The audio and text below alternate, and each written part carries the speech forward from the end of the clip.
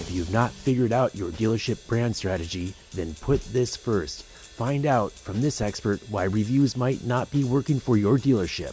So they really need to start with what are their strengths and what's their strong message that they want to come out throughout all channels and all touch points with customers. If you've got that, it makes more sense to look at reviews after you've defined who you are. And not only do your customers know, but your employees know. Your employees have to be able to embrace that culture and that brand and give the experience to a customer when they show up on your showroom floor. Now, once all that is in place, now it's a good time to start building volume of reviews.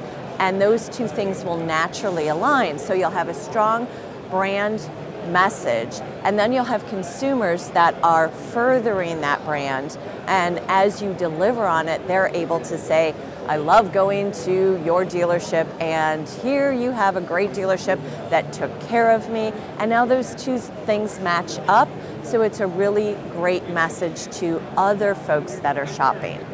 Now we see stores looking at it as, how can I further the health of my business?